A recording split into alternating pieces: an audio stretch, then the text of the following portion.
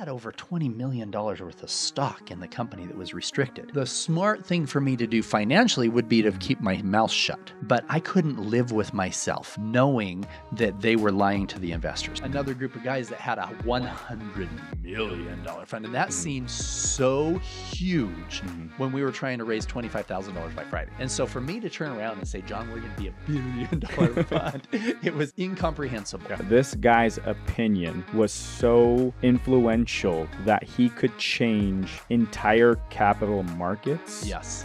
Oh my gosh. Yes. Welcome back to another episode of the Adaptive Leaders Podcast. Today we have a special guest. There's so many verticals that he has that you could create a movie on. He is a serial entrepreneur. He's started over 20 businesses. Of those businesses, co-created an investment fund, $48 billion of assets under management. The most impressive thing he does, and he would attest to this as well, is in his charities and philanthropic efforts. He has started Child Liberation Foundation, and he's on a mission to eradicate child trafficking around the world. He has been in rooms with the top royalty in the world and the top business leaders in the world. And we are so grateful to have him today on the podcast. Paul Hutchinson, thank you so much for coming on the podcast today. Thank you, Josh. Yeah. Appreciate you bringing me on. So I have a myriad of questions I want to ask you. And I've been ingesting a lot of the podcasts you've been on. I know you've mentioned on other podcasts that you wanted to be a heart surgeon for children, pediatric heart surgeon, right? Is there anything else that you wanted to do as a kid besides that? I wanted to be a business owner. Okay. But my dad, who climbed the corporate ladder of his company, he told me, Paul, he says, you're not going to be very good at a business owner. I said, why? Why not? He said, because you're not very good at kissing butt.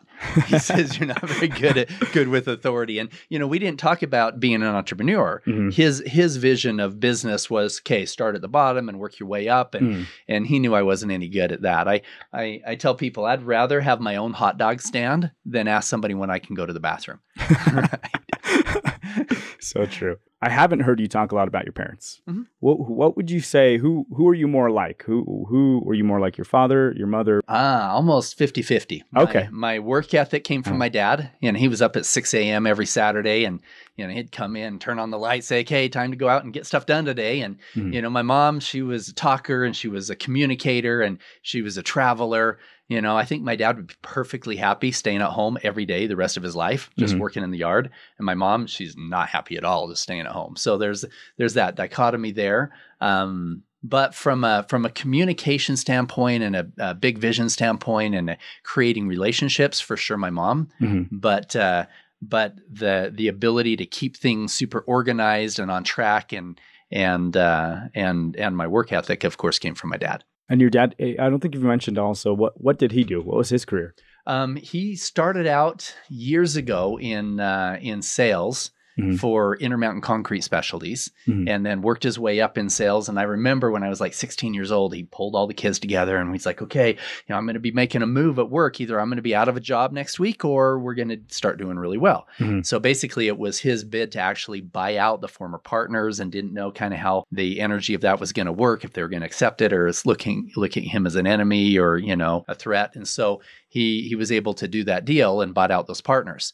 And he had a couple others that were in there as partners as well. I will say this, and I'll say this publicly, the partners that ended up staying with him, I think were completely out of integrity in every way. They forced him into an early retirement right before his vesting schedule and his ability to take a retirement over time would be paying out at a time when the stock was the lowest. He ended up trying to sue the company, and they had more money because they were the company. So it was anytime I run into any of those guys, I'm like, yeah, I know you. I see you. And unfortunately in business, there are so many people that their perception of money and business is on a zero-sum game, and they think that the only way that they can get ahead is by hurting somebody else in some way. And anytime that you do anything in your career that is out of integrity, even if you earn extra money in doing so, that money that comes into you, you will feel guilt hopefully. If you don't, then it will canker your life in some way or another. And so, people who think that it's okay to hurt somebody else just to get ahead, I have no tolerance for that, because you can build wealth with a true win-win-win philosophy across the board. That's well said. My question is, when you've been in the game of business and entrepreneurship as long as you have, it seems like those stories are more common than not. Why is that? I believe that it comes from two or three things. First of all, a misunderstanding of money itself and economics. If you are a believer in the school of economics that says that the definition of economics is a division of scarce resources, and some economics books say that it's a division of scarce resources, this is a fallacy, Josh. There's more resources in this world than any of us would ever need. We could have all the food we could ever eat, all the clothes we could ever wear, but people that believe that we live in that zero sum will act differently about money. In fact, a story I love to tell is back in the 1600s, there was a man who was knighted by the Queen of England because of his thesis statement paper that he put together that talked about the end of the empire because of a shortage of whale blubber. Right? Okay, we laugh about that today. Oh, that's stupid, right? But the reality is so many of us think in that scarcity mindset, right? We think that, oh no, we're running out of this, or there's not enough money, or there's not enough whatever, and we have to push this guy out to be able to make our family, whatever it is. A scarcity mindset will stop progression always. Understand that we truly live in a world of abundance, truly. We absolutely, in every way, we live. In fact, every single one of us today, even if somebody has a one-room apartment, a studio apartment, if they've got a microwave and air conditioning and a carpet, they've got a better lifestyle. Indoor plumbing alone, they've got a better lifestyle than kings did a few thousand years ago, right? And so because of the system that allows us to use our creativity to put more things into this environment that allows us all to have a better lifestyle, understanding money in that way will change everything. In fact, one of my favorite stories is one I read from a friend of mine named Paul Piltzer. He wrote a book called Unlimited Wealth. And Paul was one of the youngest presidents of Citigroup in his early 20s. He's been on the cover of over 100 magazines. And in his Unlimited Wealth book, he gives a story of 10 men on an island, 10 families on an island. And every day, 10 men go out and they go fishing. And they get just as much fish as they need to feed their families. Now, 2 of those men are creative entrepreneurs. They come up with the idea of a net.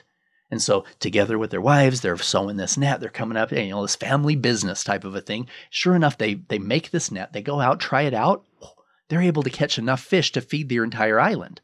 Okay. Now, the problem we have is 80% unemployment at this point. Okay. You've got 8 men that now aren't needed to go fishing. And a dysfunctional government would tax those 2 men 80% of their fish and have everybody sit around.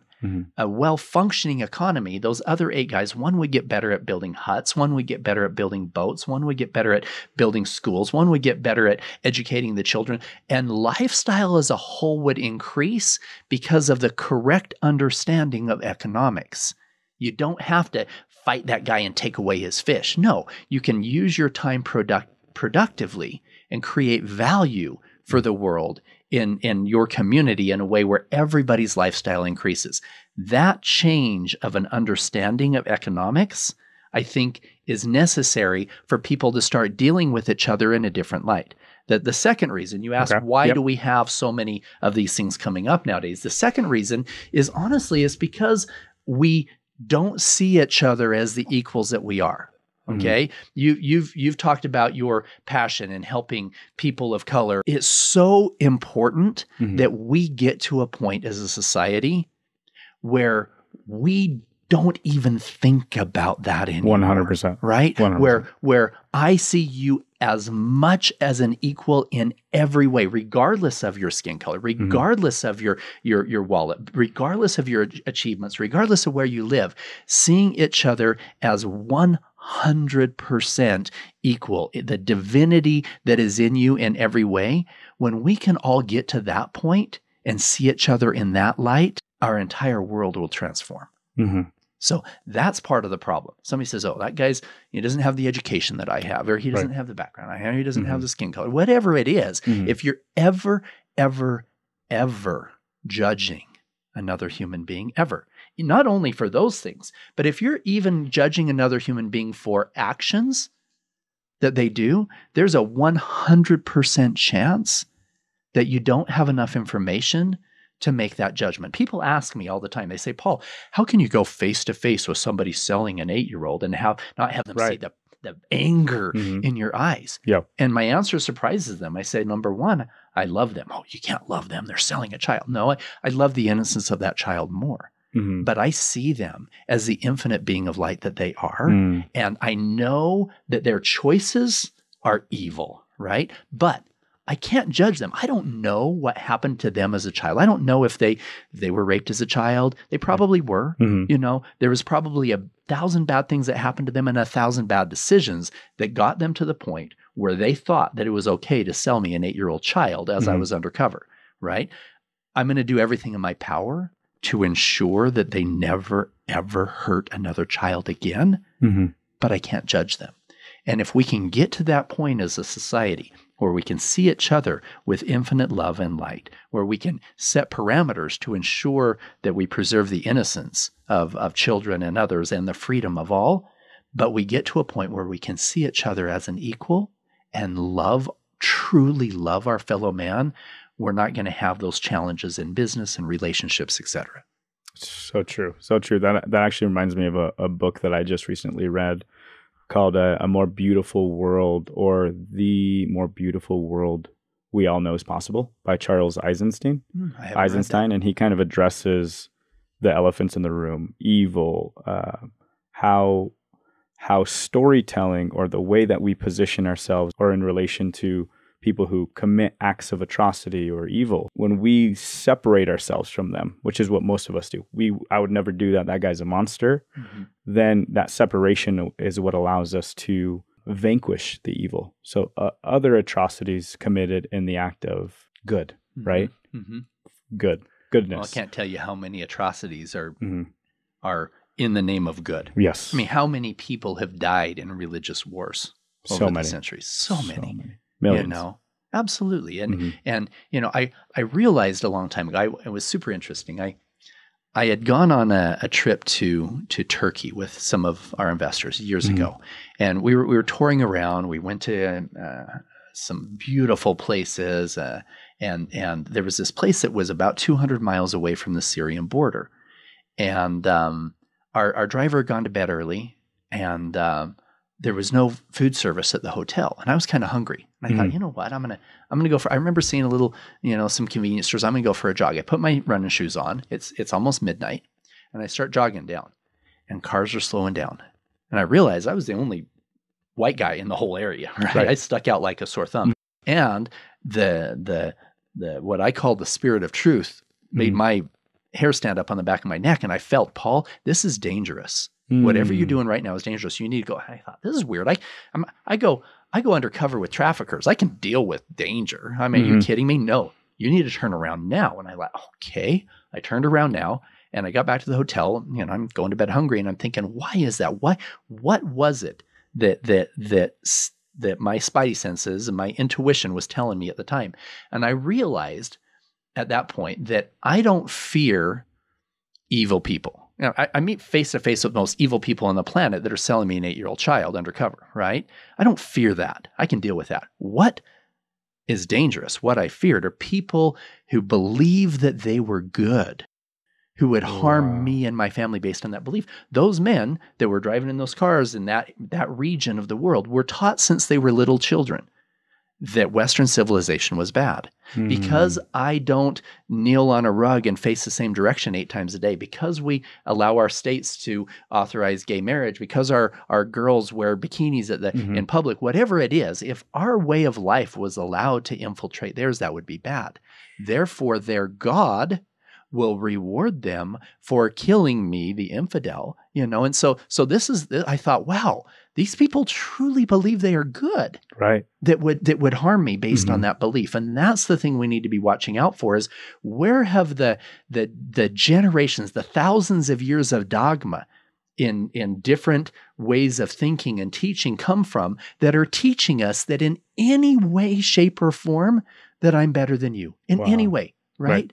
It's coming from thousands of years of dogma. That's what's happening. Whether it's white versus black, or whether it's the Middle Eastern versus the white, whether it's man versus woman, whatever it is, if there is anything that we have been taught throughout our life that tells us that I'm better than you in any way, that is a falsehood. And that was put in our minds by design by people that wanted to keep us separate, that wanted to control us through creating contention.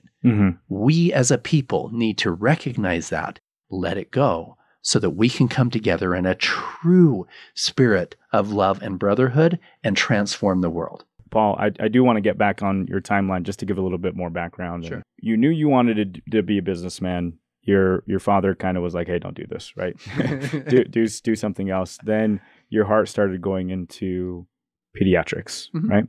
Why that? My heart actually started in pediatrics before. I was literally, I have in my remembrance book, like in third grade, I did a report, or fourth grade, whatever. I did a report on the human heart, right? Because I thought as a child, okay, I want to be a doctor. I want to help people, right? I want to help people, but I don't want to just help all people. I want to help kids. And I realized I didn't want to just be a doctor. I wanted to be a surgeon, because I got one life to live. I'm not just going to be just a doctor, right? I want to be a surgeon, and not just a regular surgeon, a heart surgeon, a specialized, and not just a regular heart surgeon, but a pediatric one, really specialized and really focused. And so, and there was something inside of me that said, there's a need for people to have healed hearts. I don't know where it came from. I don't know. But that's kind of was ingrained in me. And then later I saw my dad starting his business, or working up the chain with his company. And I thought, okay, that'd be cool. I would be just like my dad in business. He goes, no, Paul, you should. And he was trying to get me against that and going back into medicine. He said, you're brilliant. You've got, it's easy for you to get good grades. You've got a good heart and you really want to help people. This is a great way to help people in medicine. So that's why I veered back onto it. Finished a whole bunch of my college credits in high school, and fast forward, I was 2 months away from taking the MCAT. I got a bunch of my pre-med stuff that was all done, all my basic general stuff, and I was a month away from getting married, 2 months away from taking the MCAT, and we got in a big car accident. My fiance at the time was driving. A semi truck was in this lane and didn't know she was here, and quickly turned lanes, and she just swerved to go off and lost control of the car and went through the median onto oncoming traffic on the freeway. This pickup truck hit us head on, separated the engine from our car, hit us so bad. I was in the passenger side, and the last thing I see is we're flying through the air is this truck coming right at us. And boom, severed the tendons in my hand. And it took, I was in the emergency room for a long time just scrubbing out. I still have freeway in my hand right here. I've got I-80 in my hand. Oh my God. That was from 25 years ago, 30 years ago now. And so that was your life calling, right? I want to really zoom in on that moment. How long did it take you to overcome? I'm sure you were dealing with a lot of emotions and like, what's next? Yeah. How long did that process take you? That was probably about 6 months. 6 months. Because they were repairing the hand. And it wasn't until then that we figured out, well, you might not have the dexterity to be a surgeon. So I had a friend, high school friend, that introduced me to a guy who was somewhat successful in business. And he said, Paul, why do you want to be a doctor anyway? I said, I'll be honest. I like to help people, but I think it'd be cool to have the money too. I'll go to school for 12 years so I can drive a Ferrari. and he laughed. He goes, no, that's not you. And I know that, Paul. He said, you have a gift with people. He said, if you're interested in going into business, more of an entrepreneur, he says, I'll mentor you. I said, what do you mean? He goes, well, I'm not going to give you any money. I'm not going to do any work with you. But if you do what I teach you to do, you'd be a millionaire by the time you're 30 and you'll have the time to enjoy it. So what do you mean time to enjoy it? He goes, go sit down with a doctor who's where you want to be financially. So I did. The guy I got an appointment with the surgeon who did the work on my hand. Yeah. And I asked him, I said, tell me about your lifestyle. He goes, well, I got a beautiful cars and nice house and a motorhome, part ownership in a plane. I've got 2 teenage kids and I don't even know them. I work 100 hours a week to maintain the lifestyle, and I can't retire because I'm tied to my, back then it was my beeper, their pager, at the time. And he said, I have to keep paying malpractice insurance forever. And so it's a difficult thing. So I went back to this business friend, and he said, if you build a business right, you'll not only have money, but you'll have time as well. And you'll have the time to build other companies or have time to do charity or whatever else it is. And you won't be just trading time for money for things forever. Right. Which is a whole other level of playing this game in entrepreneurship or in business, which isn't readily available, right? There's not a school on high-level finances. There's not a school on funding or private equity. Like, there's this level of playing the game, you leveraging banks. Like, it's crazy. Yeah. And so having a mentor, how old were you when that happened? 22, 23 years old. That sounds like a blessing. Yeah. For sure.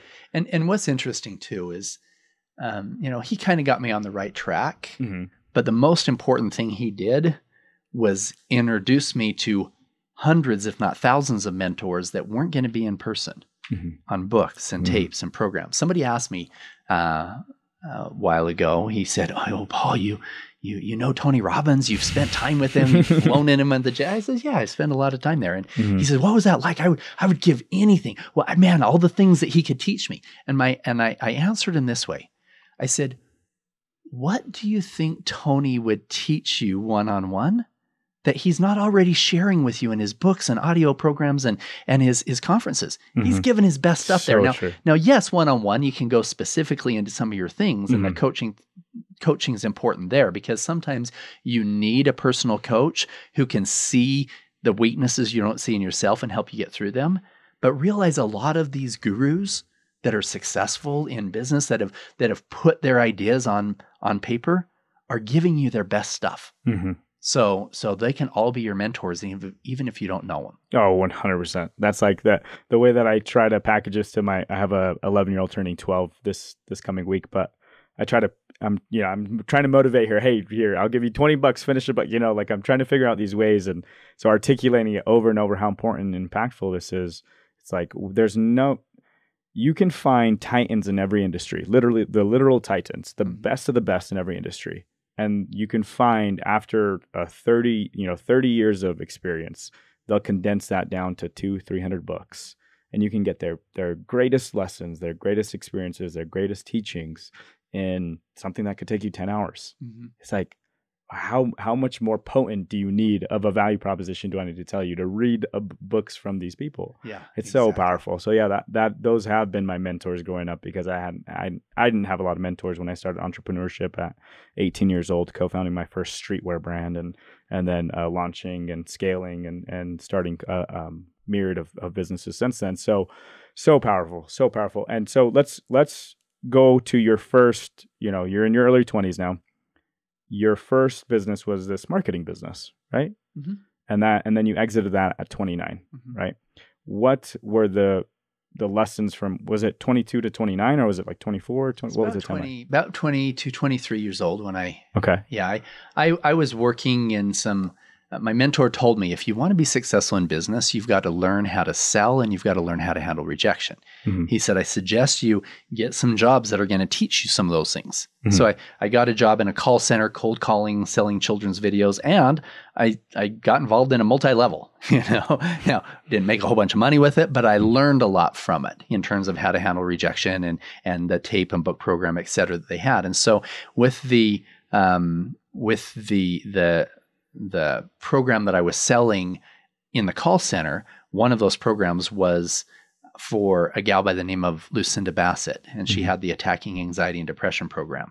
And I got so passionate about that because in my teenage years, my dad had given me an audio program by Brian Tracy called The Psychology of Achievement that talked about changing your mind and changing your life. And her cognitive restructuring program was, how do you get off of all of your anxiety and drug medications, all of this stuff, by simply changing how you think?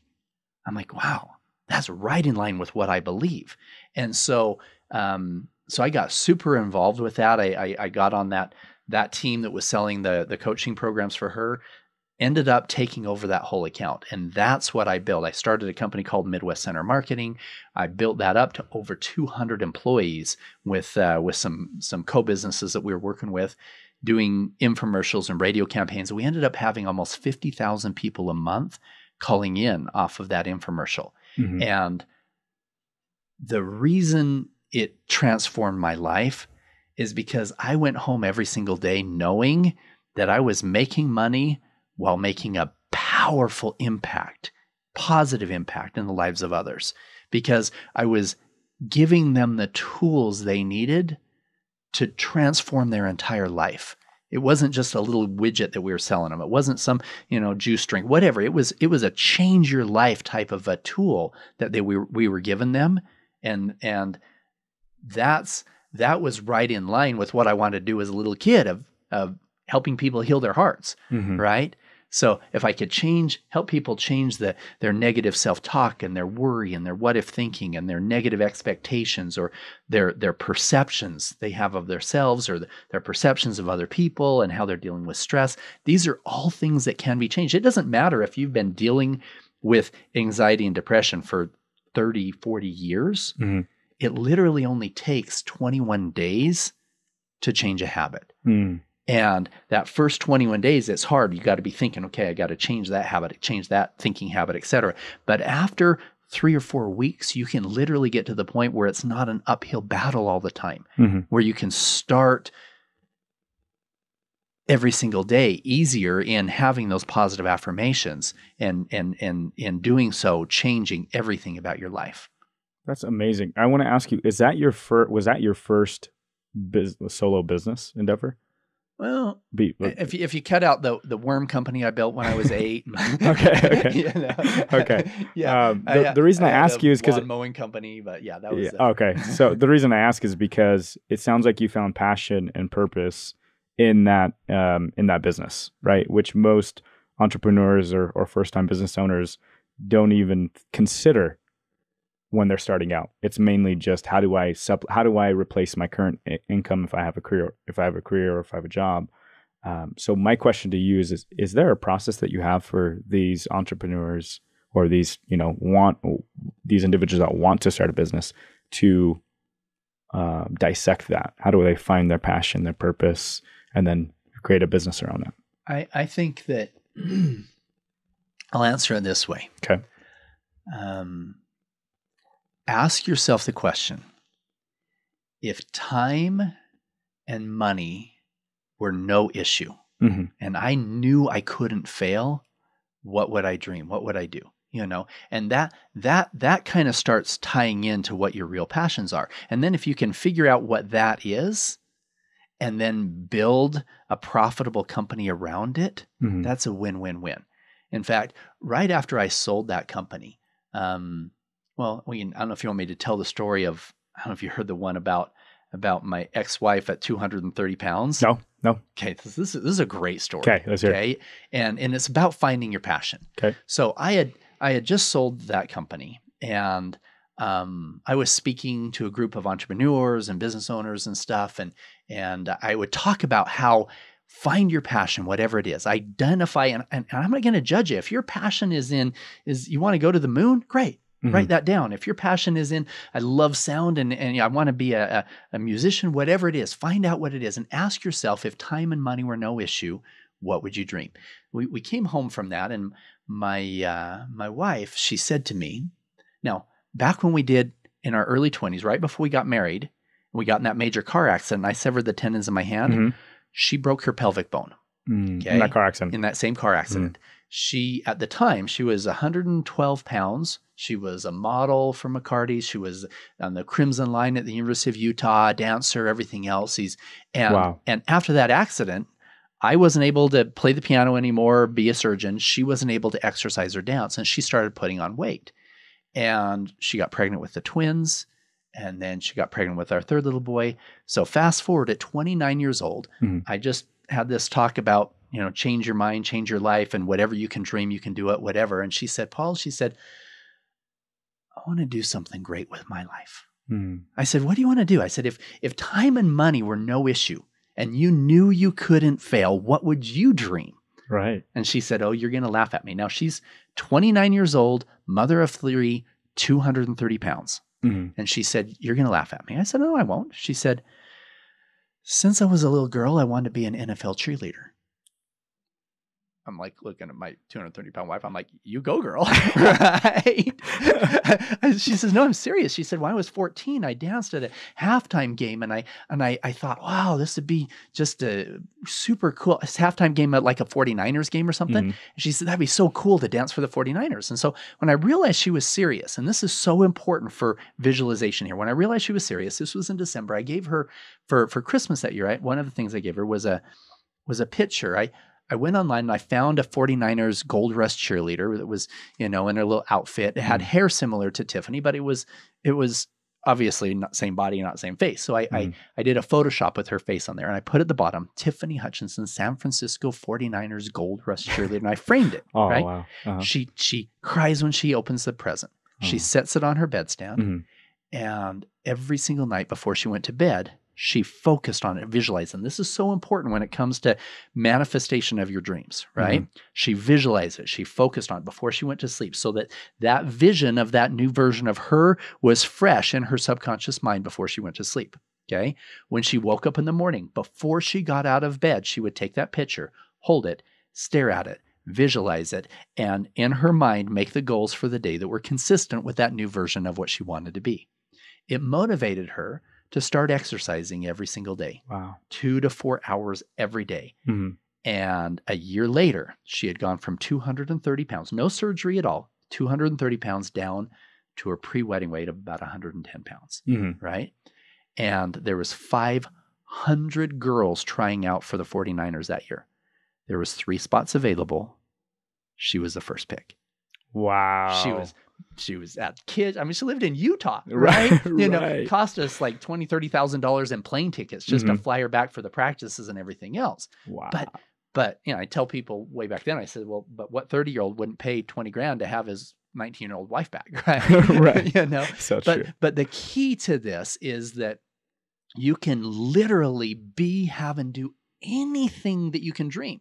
It doesn't matter. In my early 20s, my passion was in changing how people thought and changing their hearts. And I was able to build a successful company around that. Now, fast forward, we ended up building Bridge. That wasn't in line with changing people's hearts. But I will tell you this, we built that company on the same principle of a true win-win-win. We would create a safe environment for people to live. We would create a win for the banks, a win for our tenants, a win for our employees, a win for our investors all the way around, and creating something that was of true value. We ended up having over 50,000 apartment units. So 50,000 families had a better place to live because John and I came up with this idea of building a fund around it. And so fast forward today, people say, what's your passion now? I'm building systems around healing. And we can talk deeper into that, but find what it is that excites you, that just, if I could do that for free, I would do it just because I love it.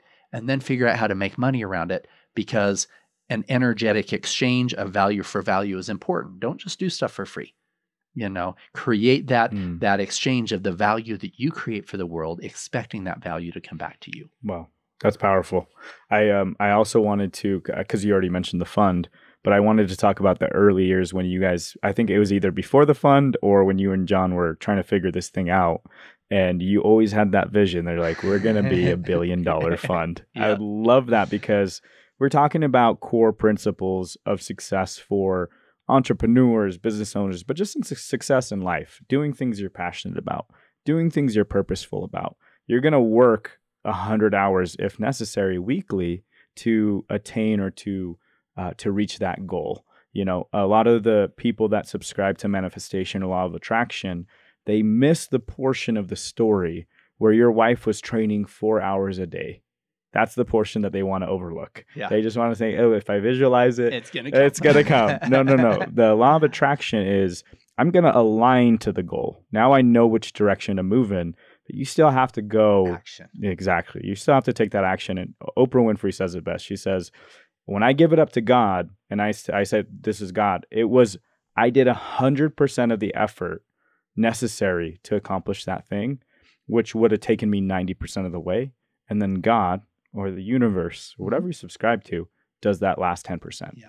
But that 100% effort, 100% action was on my shoulders. Yeah. It wasn't God. We're not just sitting here saying, please, why am I not rich yet? I've been, well, it kind of is God, because God works through you, but you've got to put forth that energy. Mm-hmm. You've got to put forth the action. Mm-hmm. And people look at me and John, oh, this lifestyle, this huge company.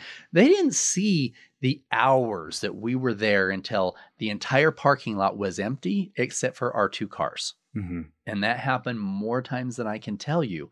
In a successful company, if you're an entrepreneur and you're in a building with a whole bunch of other business owners and whatever else, and you look out the window and you're the only car that's still there, mm-hmm. you know that you're hitting it hard. Mm-hmm. Now, you also have to make sure that you have the proper balance, but you do have to put in the time and the energy to back it. Your thoughts do create. They do. Yep. But it's a combination with your thoughts and your words and your actions. Mm-hmm. The Bible says faith without works is dead.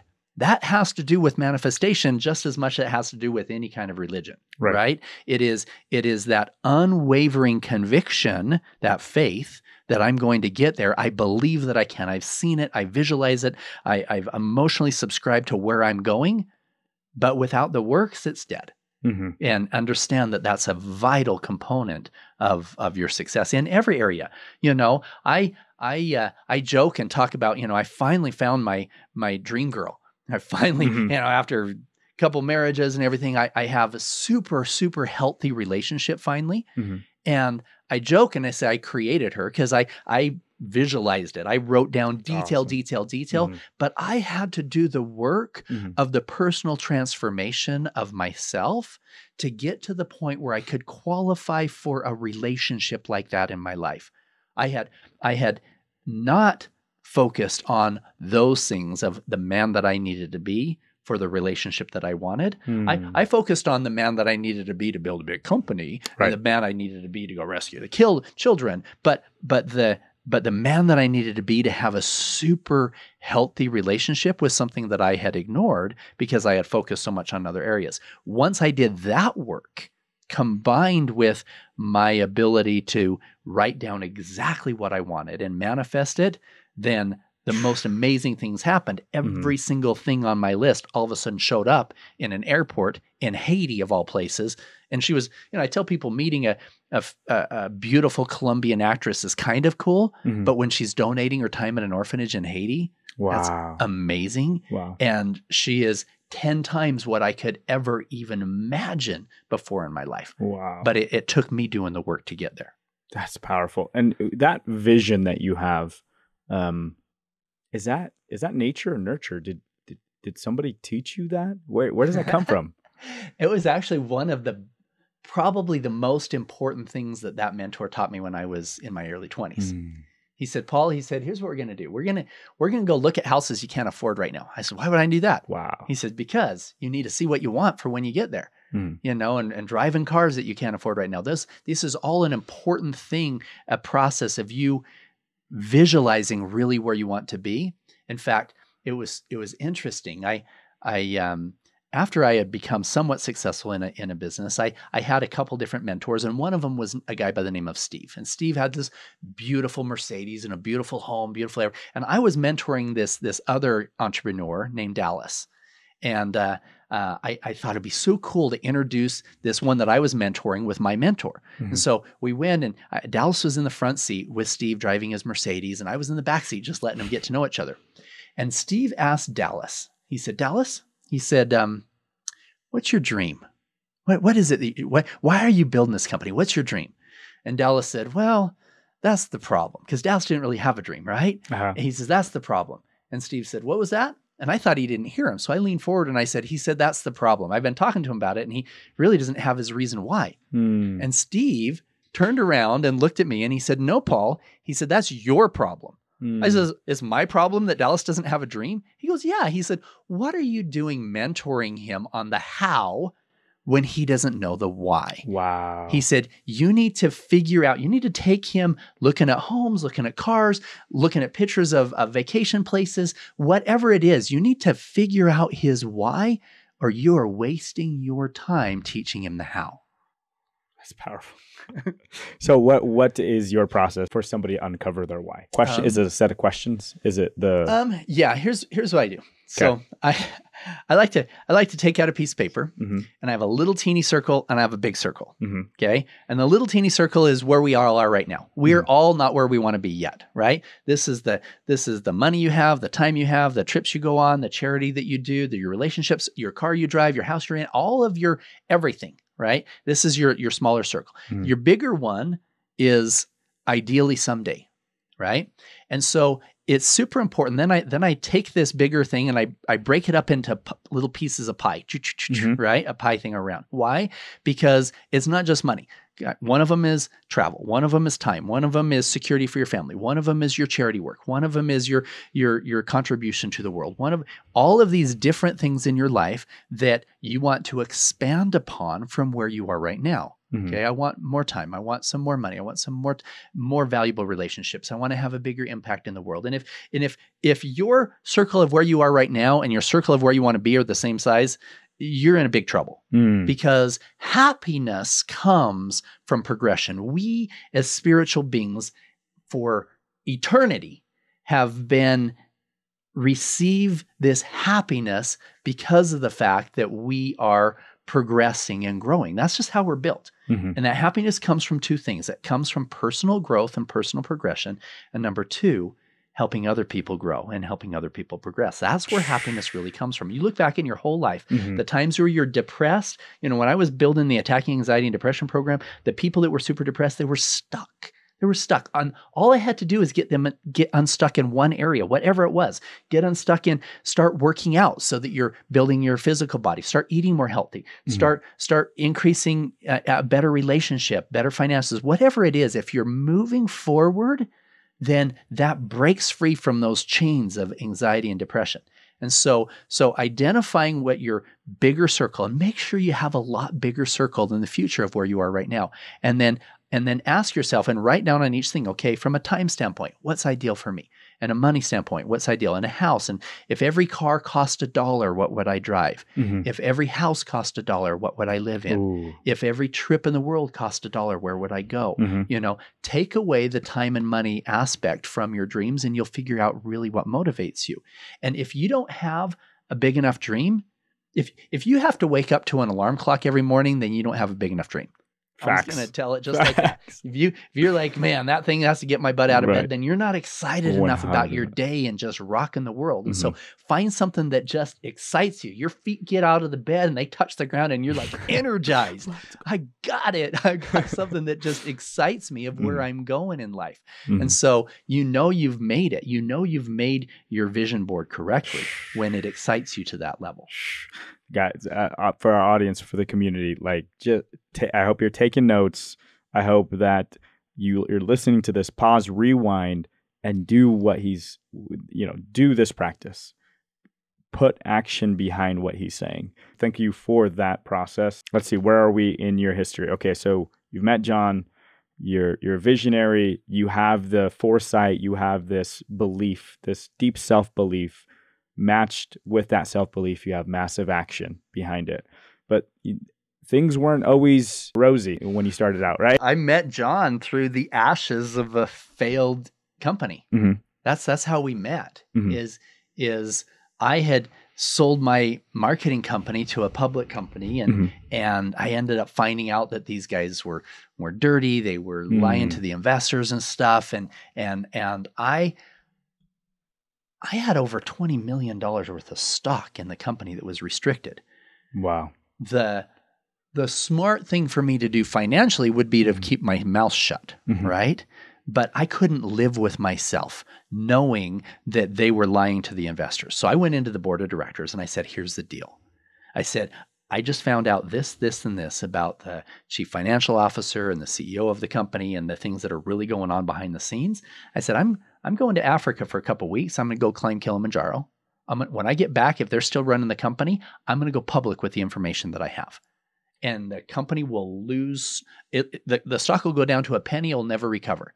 I'll lose $20 million, and I'm good with that because I am not going to maintain that financial statement on a lie, period. Right? I said, but the only guy that I trust in this whole mess here is that guy, John. He was the one that took the company public. I see he's outside. He doesn't know what's going on inside the company, but he's a man of integrity.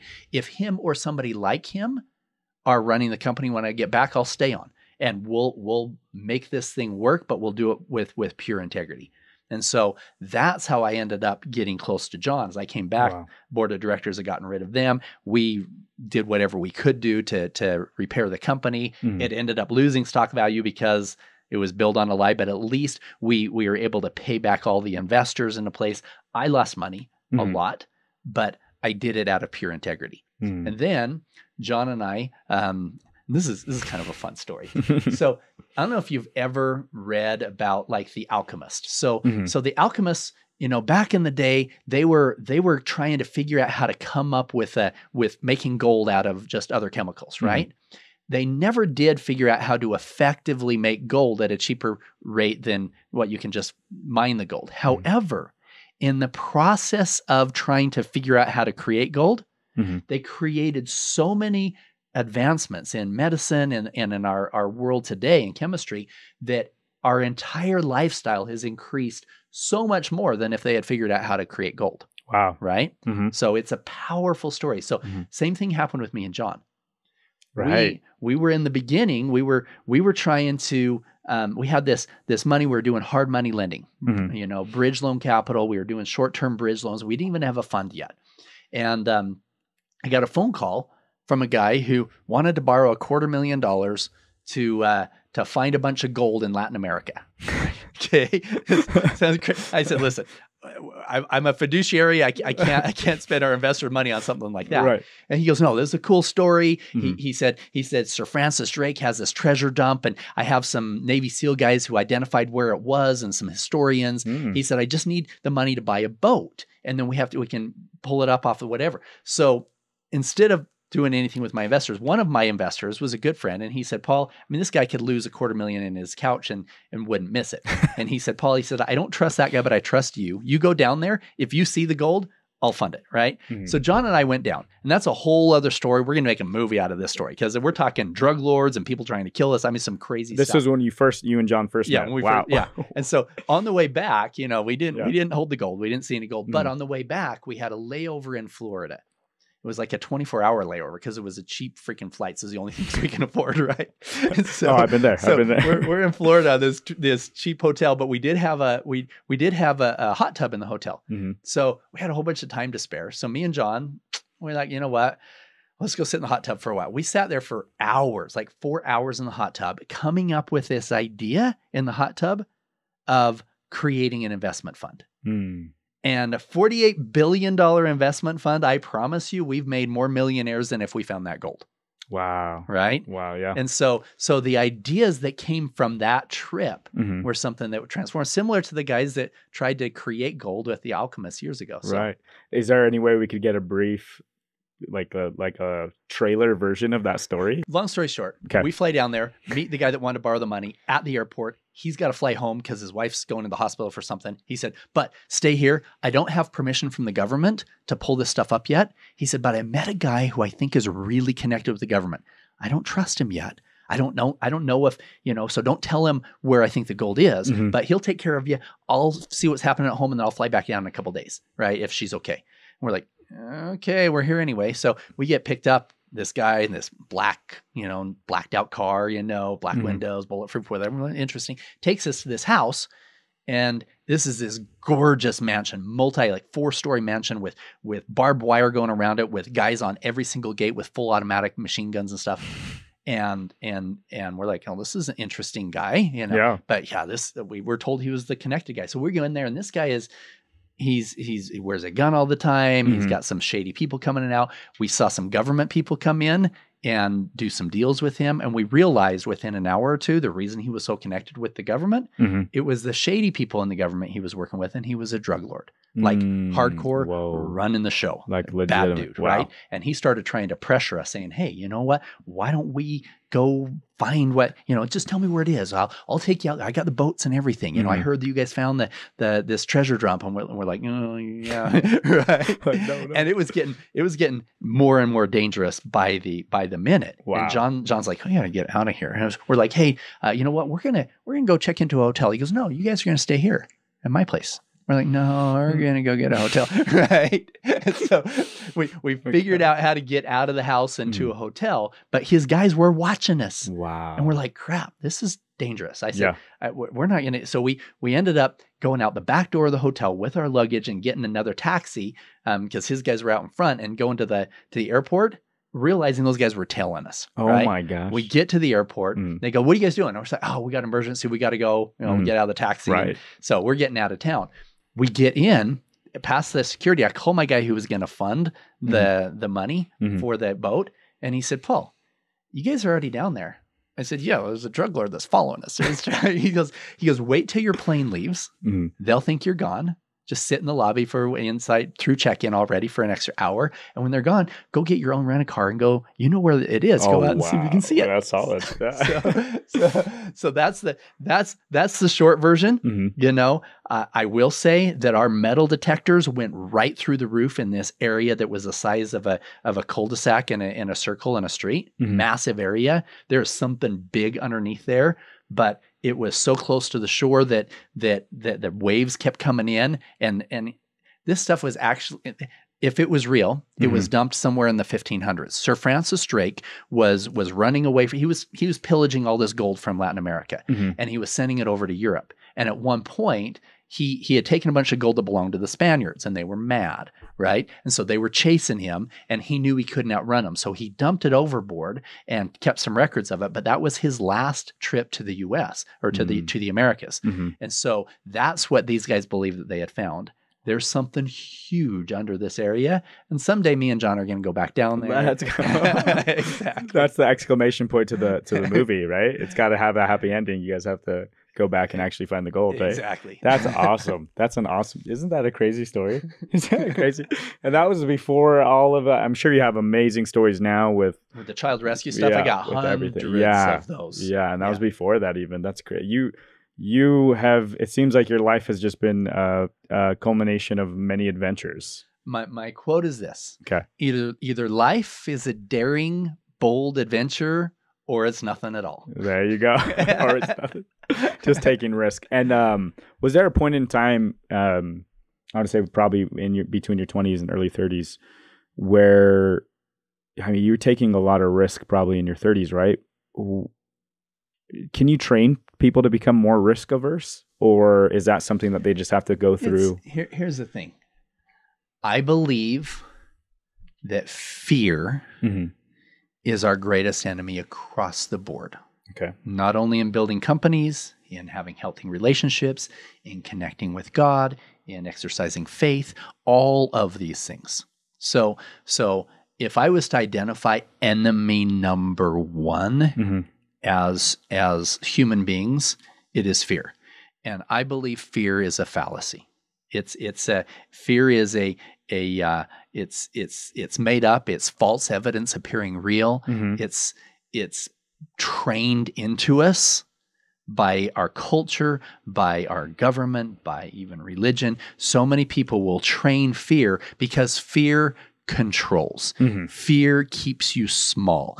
Fear keeps you from growing and expanding, which is what that's what we're built for, is growing and expanding. So anything in your life, anything, you take a look at, okay, what are my fears? And all of us have some. Okay. Oh, for sure. What if my wife leaves me? What if my child dies at school? What if somebody kidnaps my kid? There's a million of them. What if somebody takes the money? What if this company doesn't work? That what if thinking. You have to understand that fear and faith cannot exist in the same person at the same time on the same subject. The reason behind it, they are the same power. Okay. And when you understand that, you can harness it better.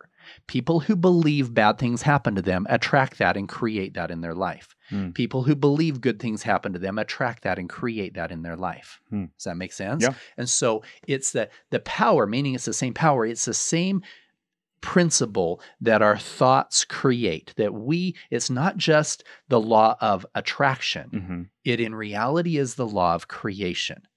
Okay, where our thoughts, our words, and our actions are creating a world of abundance or a world of scarcity, a healthy relationship or an unhealthy relationship, children that are going to grow up to be successful and ones that have low self-esteem, et cetera, right? And so identifying fear as enemy number one will transform your life.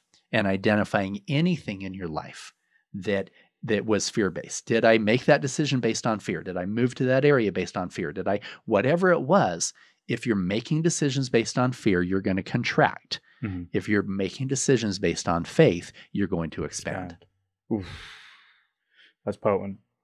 When John and I very first started the fund, we were in an office that was about half the size of it is tiny, right? We were so small that when we turned around, we would bump elbows. When we backed up chairs to each other. So just the space between you and me right here, this is about the size of our office. Wow. Right? Wow. And we had this company where we were doing short-term lending and we needed to bring in some extra investors, right? So I'd be on the phone, making phone calls, and we need $25,000 by Friday. Yeah, this is a story. Yeah, right? I love the story. Yeah. And I'm making the phone calls and I would, and John tells the story a lot. How did you guys get there? Did you see it in the beginning? And John said, well, Paul did. Because I would hang up the phone after, making phone calls and I would turn around and I would say, John, we're going to be $1 billion fund, right? Now, $1 billion compared to 25,000 is a massive jump, right? Right. Right. Almost unfathomable. We knew another group of guys that had a $100 million fund, and that seemed so huge when we were trying to raise $25,000 by Friday. Yeah. And so for me to turn around and say, John, we're going to be $1 billion fund, it was incomprehensible. Yeah. And for those of you that aren't watching this and only listening, he's doing the Austin Powers. What's that movie? The Spy Who Shagged Me or something. Yeah. Where it's Austin Powers movie with the pinky at the side of my mouth. Yeah. We're gonna be $1 billion fund. So funny. Yeah. So, and then at the end of the day, I'm telling John, hey, we're gonna be $1 billion fund, and I remember he said to me, he said, Paul, you know that neither one of us have the education, the pedigree, or the experience to run $1 billion plus investment fund. We don't. We would work ourselves out of a job if we got that. I said, I know, but if we build it with integrity, we build the right foundation right now, and we build it in a way where it's ready to be able to expand to that level, number one. And number two, if we maintain that vision of what we can do and who we can be, we will attract the right people. And indeed we did. Within a few years, neither John nor myself were qualified. We didn't have the credentials to be the CEO of our own company. Right? As it got that big, we had to have guys with JD MBAs from Harvard to be able to have the credibility as we were going after these huge institutional investors. So yes, we had the vision, we created the foundation, but we had to bring on the right partners to be able to build it. So that's a massive lesson. The one of integrity. If you're building something with integrity, you attract those power players. I was watching a documentary, I don't know. I think it's just a movie on Bernie Madoff that came out in 2017, I believe. And I'm only halfway through, but this guy built a Ponzi scheme of $50 billion or something investment. All fraudulent. Not one trade was made for the last 15 years of that. Unfathomable how a guy could do that. But I want to speak to that. How prominent is fraud and scams in the investment world? It's pretty big. In fact, a lot of people don't start out thinking I'm going to build a fraudulent company. Right. Okay. But if they are a person who lives life out of integrity in some ways, and if things happen that they didn't expect, okay, you take some money from investors and you think this is a good investment over here and you put it into it, and that doesn't go as well as it could have, you have two choices to make. You can take the point of true integrity and go to your investors and say, listen, I screwed up, okay? or it wasn't me that screwed up. I tried, but the system didn't work the way that I thought that it would. And, it is what it is. We're going to lose money here. But, from an integrity standpoint in that space, all of a sudden now you're pretty much out of business. If somebody working out of integrity, zero integrity, then they would say, okay, well, that deal didn't go well. What I'm going to do, I'm not going to tell anybody about that one. Instead, I'm going to bring in some more and I'm going to falsify some of the numbers and make it look like I look good. It's going to be okay because I'm going to pay these guys back because my next deal is going to be even better. And it's going to not only pay them back, but it'll cover my tracks of the one that I screwed up on. Right. But inevitably, because you didn't learn any lessons from that, and you didn't bring in the right partners to be able to fix what you did wrong, and because you were acting out of integrity and that energetic exchange was out of kilter, then the chances of the next project going well are actually a lot lower, right? And you have this other project. Now you have 2 projects that went bad. Crap. So now you owe way more money. But if you're out of integrity, if you have a lack of integrity there, then you want to keep making money for yourself. And so you might as well just keep bringing in more. And that addiction to money and putting that as a higher priority than your conscience, than your integrity, than your relationship with God, whatever it is, putting that as a higher priority will end up destroying everything. So would a person operating from a space of integrity, would that be radical transparency with LPs and limited partners? And that's the thing that John and I did different than almost any fund at the time. There were so many people that would call us in the beginning. And I remember telling these guys, said, Paul, you guys don't have to, get all this licensing with the SEC and stuff. Just have people put in a bank account. And as long as whatever, it doesn't matter. No, we're going to do it right. We're going to do it right from the beginning. We're going to make sure and it cost John and I hundreds of thousands of dollars in legal fees to be able to do it right. And then we had what we called the total transparency program within the fund, where our investment committee, then in 99.9% of the funds that were out there at the time, that was a super closed meeting. I mean, the personal assistant didn't even get to come into that meeting, right? Let alone any of the investors, right? A super closed with just the decision makers in the investment committee. We actually opened up that meeting to any investors that wanted to come in and watch, and we recorded it and allowed people anywhere around the world that were our investors to listen in live or in a recorded thing, everything. And we talked about everything. If we had a fire or a break-in at this, one of our apartments, whatever, we had to deal with the insurance issues. If we were losing money on every single one of the assets we would talk about on every single investment committee meeting. And that total transparency, I believe, was a key to our rapid growth. In fact, Stephen R. Covey's son, Stephen M. R. Covey, has a book called The Speed of Trust. Okay. And when he's doing his seminars, because he had come in and seen what we had done, he told us later, he said, guys, if you're okay with it, I'm going to use this example when I'm teaching in my seminars in this Speed of Trust. Your total transparency across the board to ensure that your investors know exactly what's going on, good or bad. And I think that was a key to the foundation that ended up being what is now a $48 billion real estate investment fund. That's powerful. How many investors does a fund of that size have? If you were to guesstimate. Well, in the beginning, we had to have smaller investors. Okay, because we didn't have the credibility with the guys who could write $50 million checks, right? So we had a minimum. In our very first fund, it was like $50,000 minimum. Then we raised it to 100, and then 250, and then $1 million. And I will tell you this: after we raised the minimum to $1 million, it was so much easier dealing with those guys than the guys who invested $50,000. The guys who invested $50,000 were calling me every freaking day.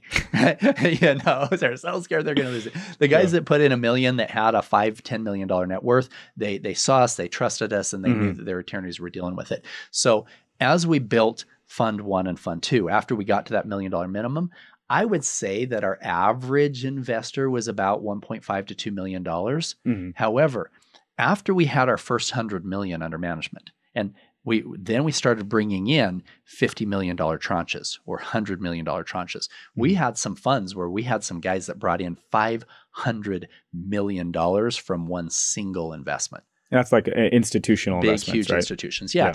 And in the beginning, this is one of the reasons why we brought on Don Hartman, is that John and I knew how to go to the NBA games and make friends with the guys who could write $1 million checks, right? I had no idea how to go to Morgan Stanley and have them write a $300 million check. No idea. And so we brought on Don to help us have the look and feel necessary to go after the bigger institutions. And that was one of the best hires we ever had, because he saw the crisis before it happened and called that crisis early. You know, an important principle as a young entrepreneur here is, don't be the smartest guy in the room, right? You can be the guy with the vision. You can maintain that control, but make sure you surround yourself with guys who are smarter than you in each of those areas. Don's resume was the most impressive piece of paper I'd seen. You know, he ran the financial institutions division for Citigroup in Asia. He raised like $14 billion to bail out the Asian debt crisis when he worked with Citi. He was LDS and wanted to raise his family in Utah, but he was overqualified for everything here. And he jokes, he said, yeah, Paul found me walking around Salt Lake with an unemployed sign. I'll work for equity, you know, but finding power players like that with the right background was one of our keys to success. So realistically, how did you attract Don?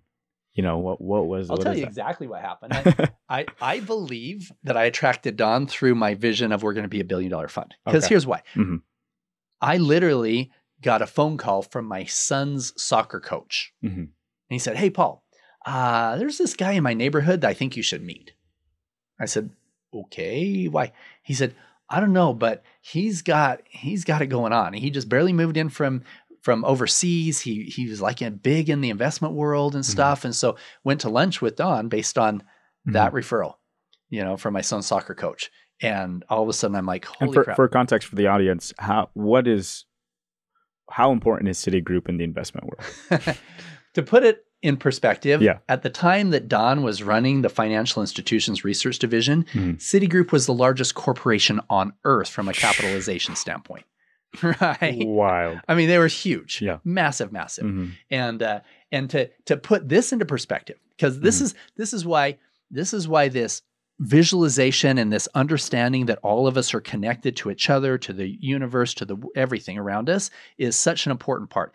Yes, there are some systems that you can do, and, you know, go on to Indeed and find employees, whatever else. But the most valuable ones are going to come when you are super in line from an integrity standpoint. Your heart's in the right place, your vision's in the right place, and you will literally attract the right people. Here's my example. Okay. I believe Don was literally a 1 in a billion chance. So let me explain why I believe it's 1 in a billion. This was in 2006 that we brought Don on, late 2006. And yes, his resume was awesome. Yes, we had to pay him way more money than what me and John were even earning to be able to get him to come on and give him equity. But he came into my office about 2 months later. He closes the door and he said, Paul, he said, we're in trouble. I said, we are the company? He goes, no, the whole country. He says, probably the whole world. He said, we're looking at a multi-trillion-dollar problem. Now, this was a year and a half before the 2008 crisis, right? He said, we're looking at a multi-trillion-dollar problem, and if you don't change, you're going to be upside down with everybody in your space. Now, Don was arguably one of the top 5 experts in the world at analyzing banking cycles and credit crises. Wow. His job at Citigroup as the head of the Financial Institutions Research Division was to study banking crises all the way back to Nazi Germany to ensure that Citi was in the right asset class at the right time in the right country, et cetera, right? So the chances of that guy, Don, being our employee, our partner at the time, was 1 in a billion. Wow. Right? And he saw that crisis. He had all these third order polynomial equations that were way over my head. But I have no idea what you just said. All this mathematical crap. Right? I was like, okay, Don, I believe. And the reason we listened to him is that 10 years before, when he was in Asia, Mhm. And working for Citi, he wrote a series of reports called Asian Bank Symptoms of a Bad Debt Crisis that predicted the Asian crisis 9 months before it happened. In fact, he was so well respected internationally that guys like George Soros was shorting the bot like $1 billion a day based on Don's advice. And 4 Whoa. countries took away Don's visa because he wouldn't resend his statements. Wow. Right? They thought he was putting their currency at risk. 9 months later, everything he said would happen did back in Asia. So what you're saying is that this guy's opinion was so influential that he could change entire capital markets? Yes. Oh my gosh. Yes. That's now insane. we didn't know that when we hired him. When my son's soccer coach said, "Hey, you should talk to this guy." It's not, I mean, I could have researched for 10 years and never found that guy. Wow. Right? And to have the foresight, because nobody knew in 2006 that we're heading into a massive crisis. Right. Right? The 2008 financial crisis made everything else pale by comparison at that time. Right? And so, but 10 years earlier, and I didn't know this when I hired him, but when he sat down and showed me, I says, how come you know all this stuff? And he said, well, let me tell you what I did for Citi. And let me tell you what happened 10 years ago. And they took away the visa and everything else. I'm holy crap. And then after the bot broke in Asia and the Thai bot broke and the bottom fell out, it was the largest financial crisis in history up to that time. At that point, the international community wouldn't listen to anybody but Don and his team at Citi because they were the ones that called it. And they were put in charge of helping to recapitalize these countries, right? Wow. We're talking power player. Wow. And so when you say, how did you find a guy like that? Right. You don't find a guy like that, right? You have the vision and you trust that there is a lot more going on than what your 5 senses understand, right? There's a lot more going on. Your ability to create. Now, yes, we were working hard. Yes, we were going to lunch with this guy, but that's where the magic happens. When you change your thoughts and you visualize where you're going and you're acting out of integrity, you literally attract things and people into your world that you could not have found on your own. I'll tell you, I'll tell the audience why that's such powerful information, because one version of that is Paul would have told you something external, some external, ability. He found a headhunter, and that headhunter, he paid $1 million to find him. And that would be out of most people's reach. What the advice was an internal function. And that's why it's so powerful, is if you're aligned, if you're practicing in your values, if you know your passion, your purpose, anything that you're building as an extension of that, it's going to attract the people that you need to attain or to get to the next level. And that's why it's so powerful, because everybody has access to that. That is a super powerful story. I will tell you that that nothing is static, that they're changing markets all the time. I will say this, based on our current economy, there's when you don't fix a problem and you artificially cover it up, the problem gets worse. Right. So the bubble the real estate bubble that kind of burst in 2008. So the 2008 real estate crisis, boom, that burst. And we could have taken our medicine at that point, right? Right. As a global community, we could have said, okay, where is this unmitigated spending coming from? Where is the unmitigated money printing? Where is that going to take us over time? I like to say at the end of the 2008 crisis, imagine the economy is your grandma on life support, right? And the feds have 2 levers. Their life support is lowering interest rates and printing more money, right? And that's their way of trying to avert disaster. They were worried we were going to go into a depression at the time, and they were rightly so worried, right? So they're like, okay, what we're going to do is we're just going to print a whole bunch more money. Technically not printing money, but yeah, infusing a whole bunch into the market. And they had something called quantitative easing, QE, QE1. Now, put it into perspective.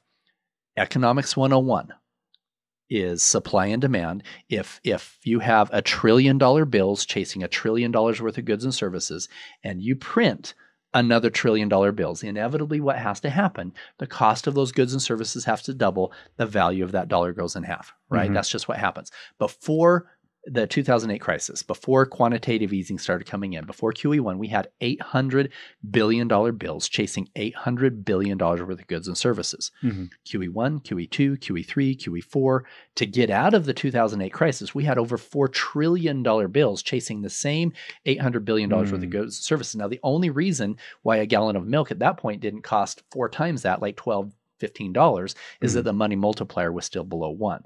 The velocity of money, the times that money changes hands, it was still below 1. It was a classic liquidity trap that was happening. And so and to put just to make that easy to understand is you go into a little town with $20, you pay $20 for your haircut, right? And that lady, she takes that $20, she goes buys groceries. And the guy at the grocery store, he takes that $20 and he pays a babysitter, right? That's the number of times that the money changes hands. Usually that number is multiples. It's 6 or 7 plus, right? It's well below 1, and it has been for a while, meaning every dollar that is printed, there's less than $1 worth of GDP that's created from it, okay?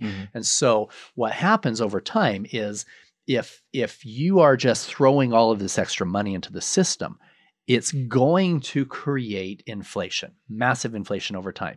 If you as a government decide not to take your medicine, don't fix the fact that you're overspending on everything, and you spend $1 trillion more this year than what was brought in on the tax base, you have two things that you can do. You can either tax everybody an extra $1 trillion and piss off everybody in the country, or you can print another $1 trillion.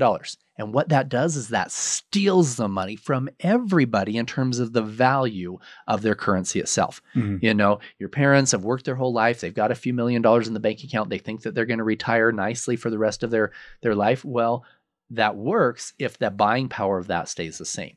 Inflation takes off because of that unmitigated money printing, then you're taking away millions of dollars in buying power from those people who have saved it their whole life.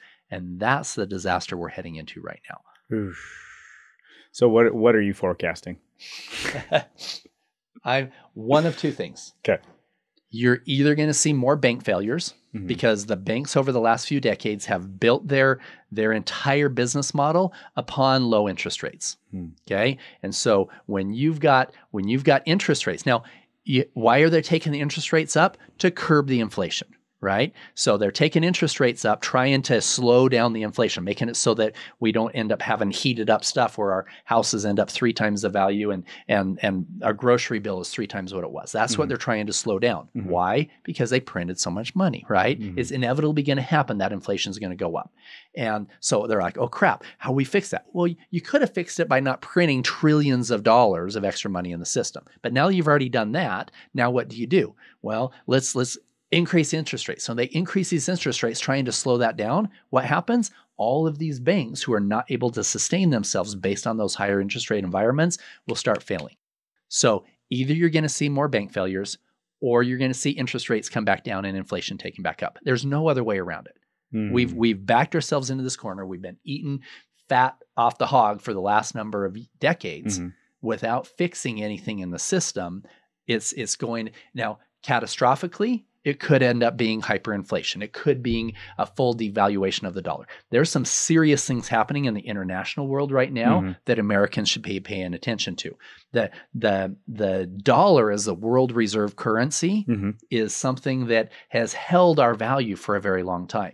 And if countries decide to start trading in Chinese currency and Russian currency, et cetera, especially in the oil world, et cetera, and the US dollar fails to remain the world reserve currency, then it's going to have a drastic effect upon and those countries that are choosing to start, I mean, a lot of them in the last few weeks have been pulling away.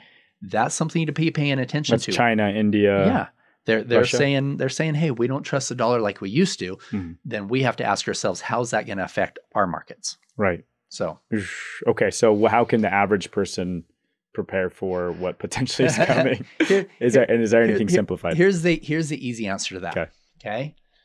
If you and your company have a product or service that is valuable in a good market and valuable in a bad market, and you can ratchet up the price of it based on inflation, then you'll be just fine.